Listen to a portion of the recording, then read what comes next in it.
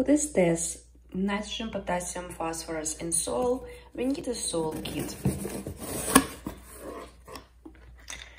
In this LaMotte kit, there are different tablets that can help us to determine nitrogen, potassium, and phosphorus. There are a few tubes to do so, and of course, instructions. So read the instructions how to proceed. The first step is to fill this tube with distilled water and a teaspoon with soil. So we need to add up to 30 ml of water. We need to take 2 Flox X tablets and dissolve it in the water.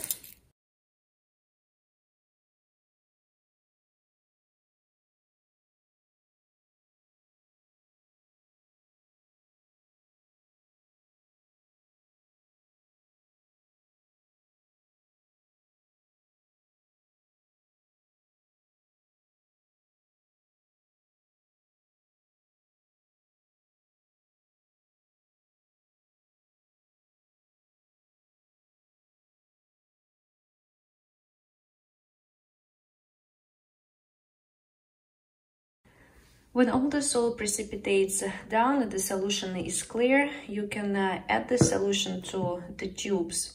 For nitrogen, you need to take 10 ml of this solution.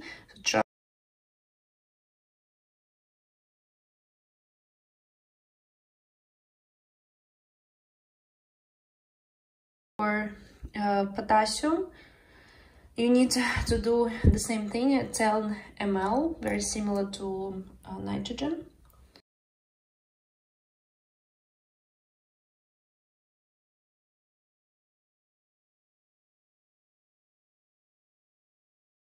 For phosphorus, we need to take 25 drops of the solution, and the rest fill with distilled water all the way to 10 ml mark.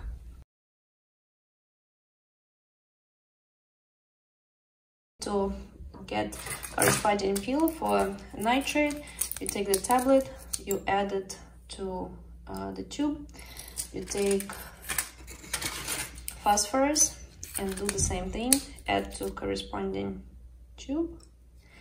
And for potassium, take another one and add. You should firmly cover it.